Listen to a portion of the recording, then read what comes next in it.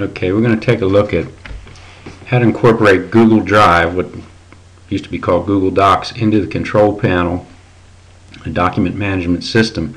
We're going to take a look at orders, how we implement the order document management system. So what I'm looking at here is a folder. In this case, it's called Washington Order Docs. That's our sample. Within the Washington Order Docs are subfolders. Each subfolder corresponds to a job number. So I'm going to take a look at this one and open this folder up. And within this folder I have lots of subfolders. These are all bid documents, drawings, solicitations. These documents here are various proposal documents. Here is a PDF with the scope of work.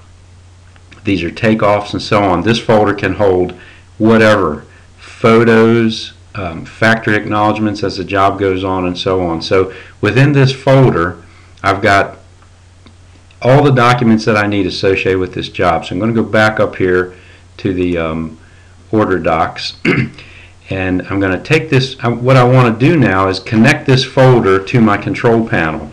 So to do that, I'm going to pick the folder I want. I'm going to right click it, and I've got an option to share.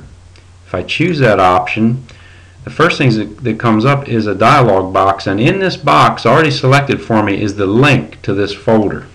I'm going to copy that link. I normally use Control-C. I'm going to flip over to my order header. This is the same job, and in that order header, it's already here for us, I'm going to paste that link. Okay? So now the control panel knows what Google Docs, Google Drive folder is associated with this order. And I save it there. What that will do is when I look at this order in the display order screen, I get a link now that says Google Drive folder. And if I click that link, and I urge you to use control click, not a regular click, hold your control key down and then click, it will open a new tab.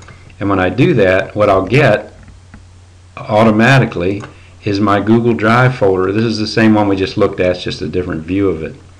So what this allows you to do, whether you're working on a laptop or a computer or a tablet or even a smartphone, if you have a control panel on that, links to that control panel on that device, you can go to any order, click the Google Drive link, and see all the documents that are associated with it, whether they're photos or bids or field notes or whatever. That's how the integration of Google Drive and the Service Manager control panel works.